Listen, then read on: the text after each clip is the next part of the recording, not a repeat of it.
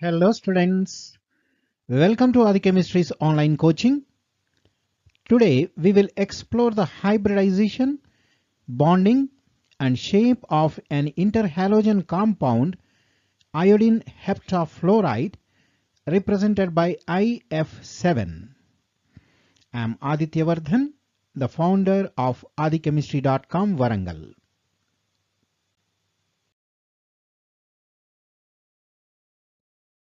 Okay, let us begin with some key points about IF7 molecule. It is an interhalogen compound. It has a pentagonal bipyramidal shape, and the central iodine atom undergoes sp3d3 hybridization. Before delving into hybridization, let us analyze the structure of IF7 using the Lewis model. In this molecule, the central atom is iodine, and it contributes 7 unpaired electrons for bond formation, while each fluorine atom contributes 1 electron, resulting in 7 bonds formed by central iodine atom. Of course, there are also 3 lone pairs on each fluorine atom. However, this Lewis model alone does not provide information about molecular shapes or bond angles. To understand these aspects, we need to employ valence bond theory and the concept of hybridization originally proposed by Linus Pauling. Now the question that arises is, how do we determine that in the IF7 molecule iodine forms 7 bonds while fluorine typically forms only 1 bond? To address these questions, let us consider the outer electronic configurations of fluorine and iodine. Both elements belong to the 17th or 7th A group of periodic table. Their outer electronic configuration is ns2np5, with n being 2 for fluorine and 5 for iodine.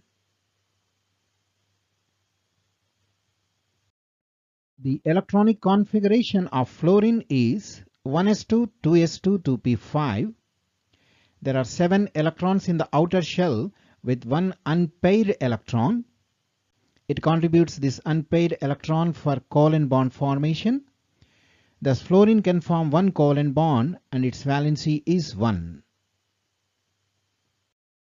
For iodine, the outer electronic configuration in the ground state is 5s2, 5p5. It is important to note that the 5th shell also contains an empty d subshell.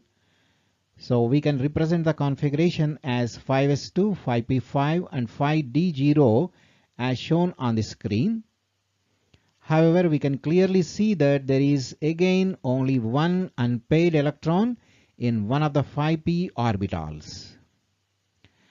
Iodine's ability to form 7 bonds in IF7, signifying the presence of 7 unpaired electrons, raises the question of how and why iodine can engage in the formation of 7 bonds in this particular context.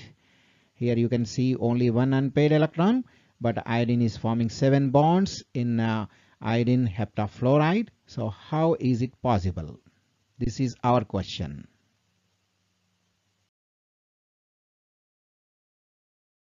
Now let us address the how aspect of the question.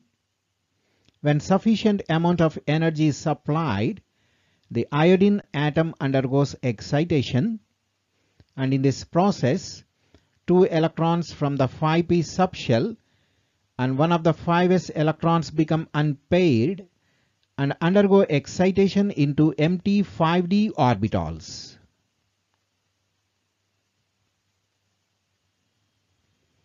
This results in the outer electronic configuration of 5s1, 5p3, 5d3, which is known as the third excited state of iodine. In this state, there are 7 unpaired electrons, enabling iodine atom to form 7 bonds. However, before forming these bonds, the iodine atom undergoes sp3d3 hybridization. The sp3d3 hybridization involves the mixing of one s orbital, 3 p orbitals and 3 d orbitals from the fifth shell.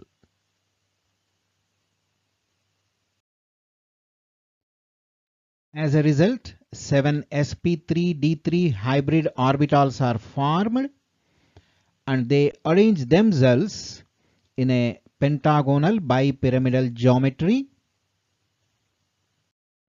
Out of 7 sp3d3 hybrid orbitals, 5 are positioned in a pentagonal planar arrangement forming 72 degrees angles with each other.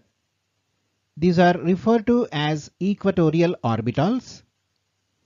The remaining 2 orbitals are situated above and below the pentagonal plane and are referred to as axial orbitals, making 90 degrees angles with the equatorial orbitals.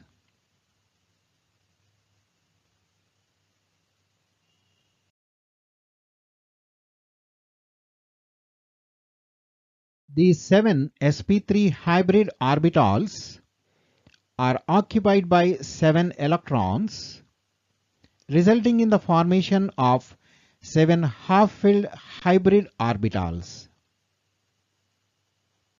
Now the half-filled hybrid orbitals make sigma sp3d3p bonds with 7 fluorine atoms.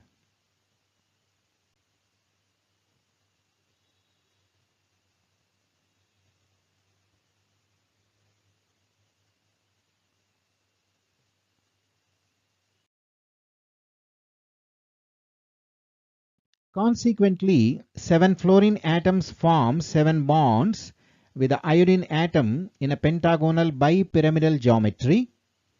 The bond angles between equatorial IF bonds in the pentagonal plane measure 72 degrees, while the bond angle between the axial IF bond and the equatorial IF bond is 90 degrees.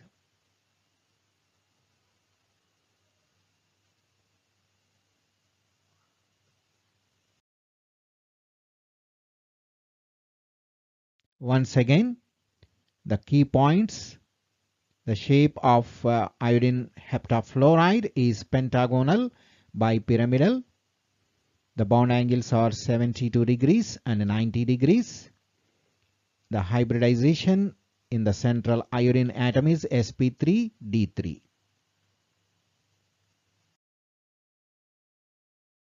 Okay students, that's all for now. Visit adichemistry.com for more information on this topic or search for Adichemistry sp3d3 hybridization using any search engine. And don't forget to like, share and subscribe. You can also find links to worksheets and other study material in the description section. If you find it difficult to reach them, don't hesitate to ask me in the comment section or drop an email. adichemjee@gmail.com is my email ID.